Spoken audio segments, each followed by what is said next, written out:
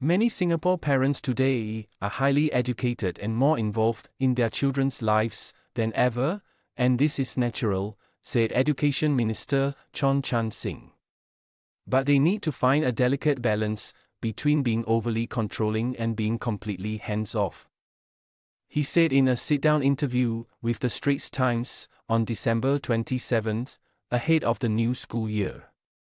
His hope is that parents can work together with teachers to give children the space to grow and the chance to be independent.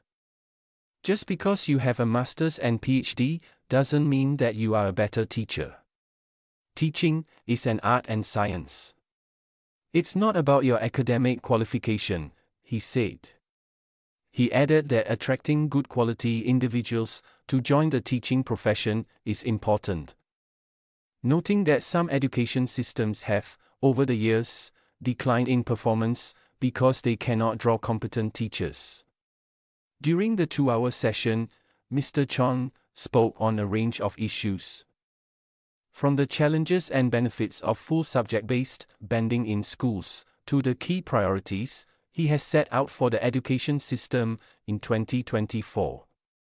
These include investing more in learning for adults and uplifting teacher training for those in the special education sector. In his more than 2 years as Education Minister, since May 2021, Mr. Chan has seen his fair share of entitled parents. These range from those who demand a rescoring of their children's primary school leaving examination PSLE papers, to one who wrote to him about her child's missing water bottle. He once asked a group of parents who came to him about their children's PSLE scores, "Do your children know that you're coming to see the minister over their scores?"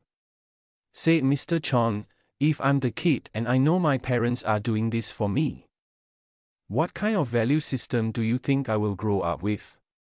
Parents should not feel guilty about not doing enough," he added. Already, Singaporean parents are generally really quite on the ball. If you guilt-trip them, you make them go overboard.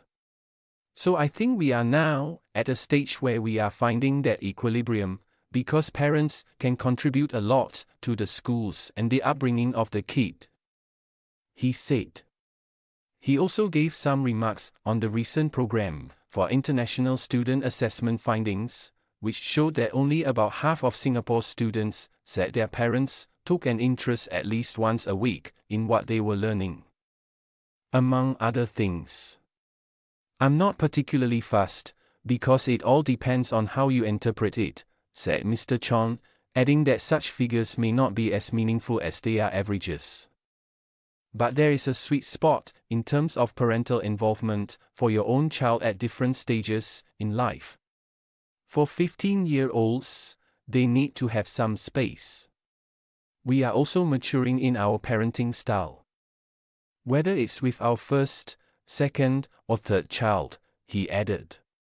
The partnership between parents and teachers is important, he said. Otherwise, whatever we do in school is undone by the time they are outside school. Having said that, there are many positive examples of parents who are active in schools' parent support groups. Some of them conduct career talks or organize school activities or camps, which helps alleviate some of the teachers' load, he said. It boils down to respect for the teaching profession, he said. We are in a more privileged position now, but we are not complacent. This is something that I will always safeguard, that teachers are not disrespected. If a child sees their parents making demands on their teachers in a very unprofessional, unfair, unethical way, then I think we are transmitting the wrong values. Mr. Chan said the demands of teaching have become more complex in recent years.